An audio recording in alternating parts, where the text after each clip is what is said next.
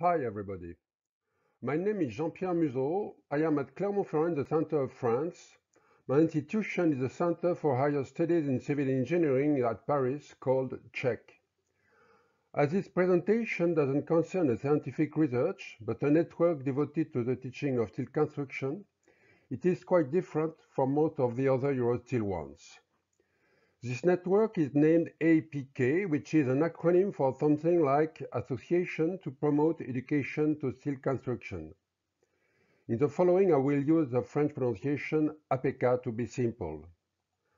Loic da Silva, my co-author, manages a design office named Inexom, and together we share the APK.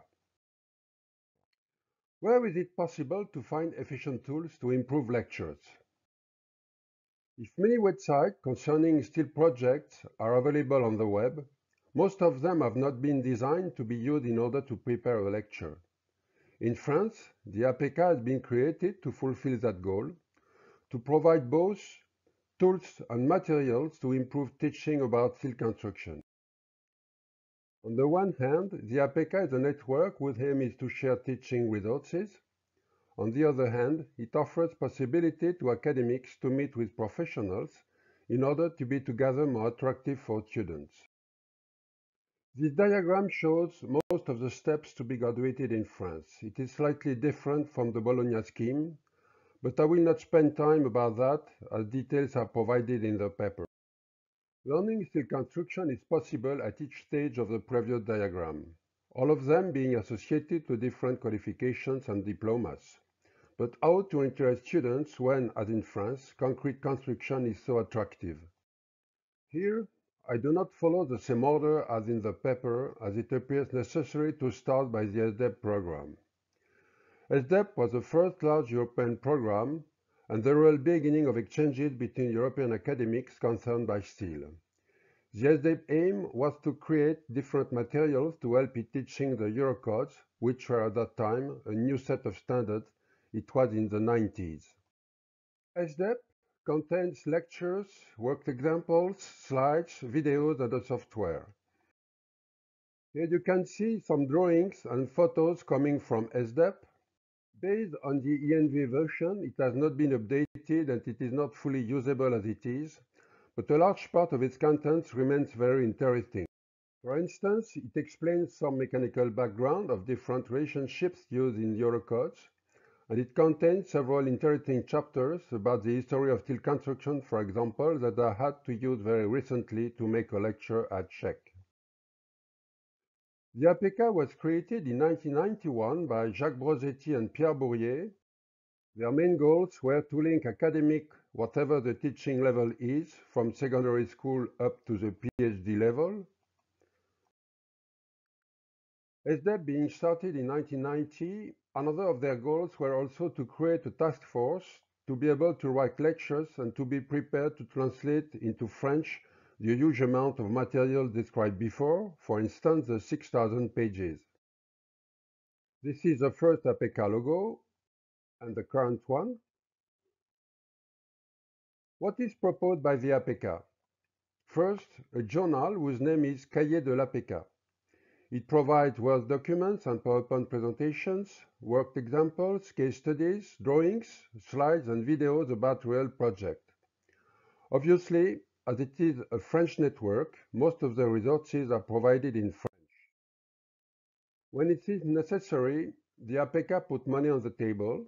It may also represent academics in front of the French Ministry of Education.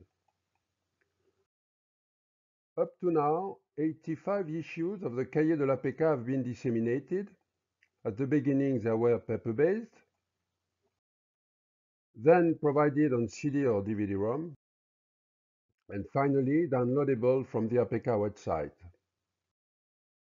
A USB key containing the full set of the APK journal, more than 40 megabytes, is proposed to the new members. The last one contains issues from number 1 to number 80. The next one, which is expected in 2022, will propose everything until number 85. 4 books have been published under the guidance and the financial support of the APK. The two first ones represent something like the essential of the SDEP program, and the two last ones, which have been written more recently, are used as textbooks by students. They contain what is to be known to design a simple building according to Eurocode 0, 1, and 3. Each 4 years, the APK organizes seminars to improve the content of the teaching program in France with the following ideas: how to answer to the requirements of the steel construction industry. Other meetings are devoted to much more specific workshops. In fact, some themes is organized each 2 years. Due to the pandemic, the next one will be organized in March 2022, and if the subject is not fully decided yet, a focus about sustainability, deconstruction, and reuse of elements seems credible. This kind of event is very beneficial and really appreciated by both types of participants, about 50% academics and 50% professionals. The APK was a very efficient tool to disseminate the European programs in France. Most of them are reminded here, and this presentation gives me the opportunity to present this program to the young Eurosteel participants, those who probably do not know anything about them. I already spoke about SDEP, and you can see here the cahier containing some of these programs. It has to be noted that among the different institutions which were involved, the University of Sheffield was one of the most active, and it is my pleasure here to acknowledge them, all my colleagues and friends from Sheffield. After SDEP, SETA was the second efficient European program. It exists in English and French, but also in Greek and Spanish. It was a training program to use EC3 and EC4. Sestruco was provided in 2003 under the responsibility of the Czech Technical University, and it remains available on its website. It concerns structural connections, but it presents also very interesting results from the Cardington fire test. The ECCS lexicon was under my responsibility.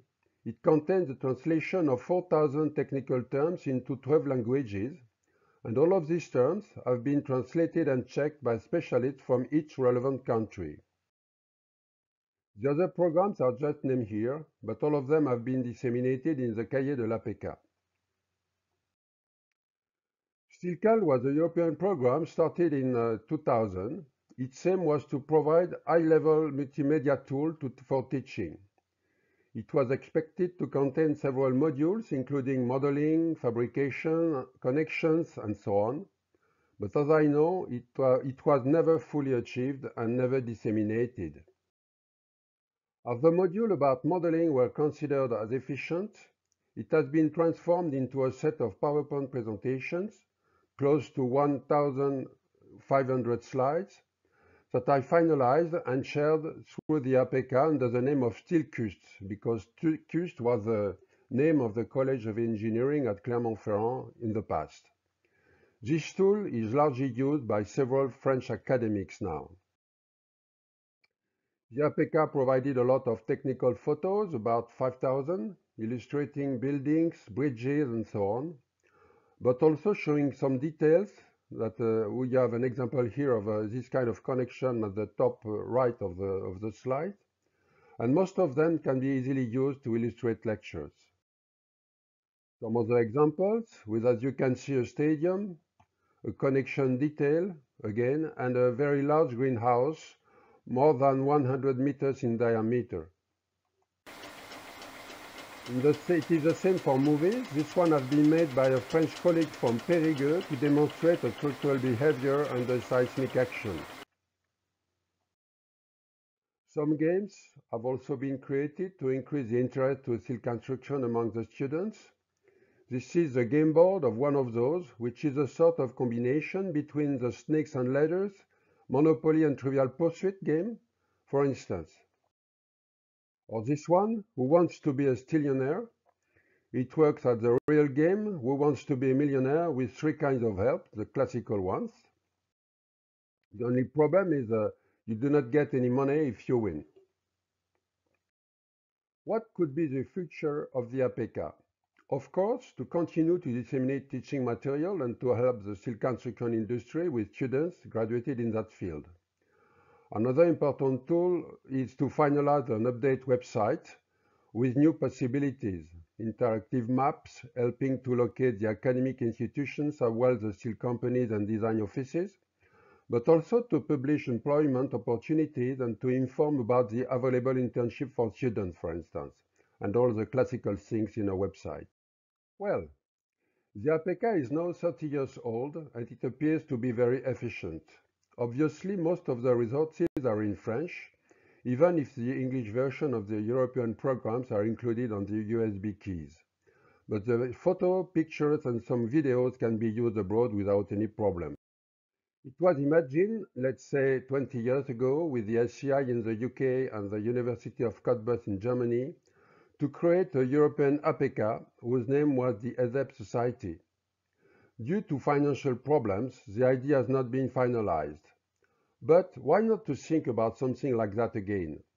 The APK demonstrated that it is possible to share pedagogical tools and how beneficial that could be. So, why not to consider to create a European APK? If you agree with that proposal, we are ready to cooperate. Thank you very much for your attention.